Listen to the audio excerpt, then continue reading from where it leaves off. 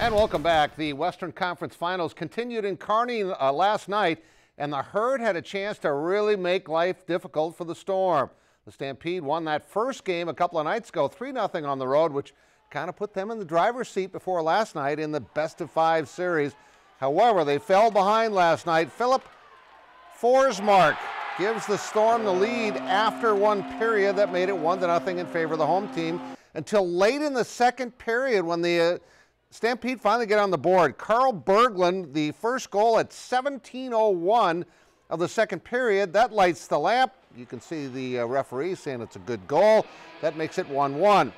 And just 18 seconds later for the lead, Andre Lee scores. He's been really good all year long. Their top two scorers all year haven't even scored in the playoffs. Have not scored a goal, and look where they're at. Jason Stauber was really good last night. He had 29 saves, stopping all but that one early shot that you saw.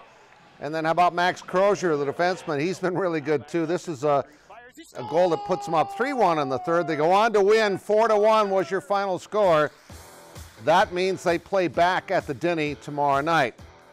So the Herd drove home through the night and got back about 4 this morning. Now normally that would be a dreadful drive, but when you won both games, it's not so bad. Herd coach Scott Owens and his players understandably upbeat this afternoon.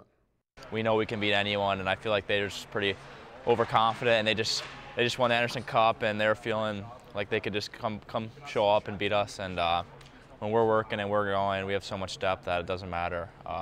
We can beat anyone. I just think we are in a little bit of good rhythm. You know, we're in good form coming off of that tough Waterloo series. I think we're in a pretty good place.